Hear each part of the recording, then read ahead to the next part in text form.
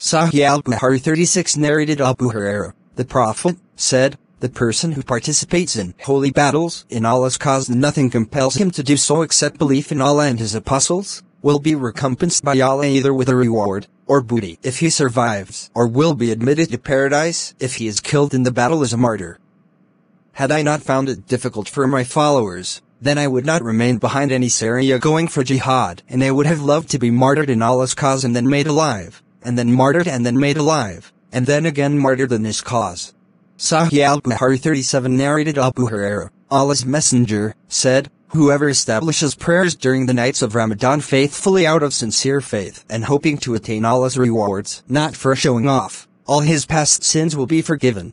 Sahih al-Bukhari 38 narrated Abu Hurairah, Allah's Messenger, said, "Whoever observes fasts during the month of Ramadan out of sincere faith and hoping to attain Allah's rewards, then all his past sins will be forgiven."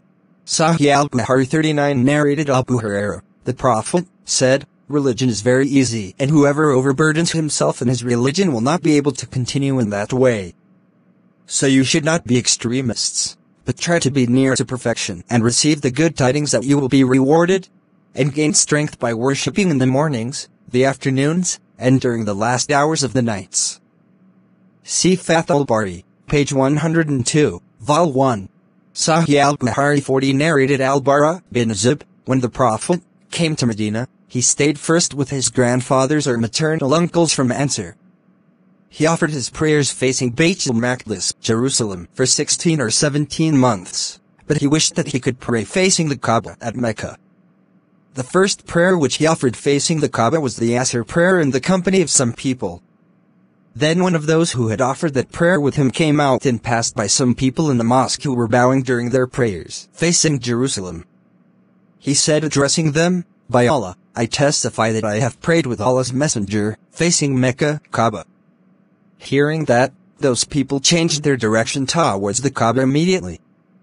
Jews and the people of the scriptures used to be pleased to see the Prophet facing Jerusalem in prayers, but when he changed his direction towards the Kaaba during the prayers, they disapproved of it. Al-Bara added, "Before we changed our direction towards the Kaaba, Mecca, in prayers, some Muslims had died or had been killed and we did not know what to say about them regarding their prayers. Allah then revealed, and Allah would never make your faith, prayers, to be lost. That is, the prayers of those Muslims were valid." 2, 143.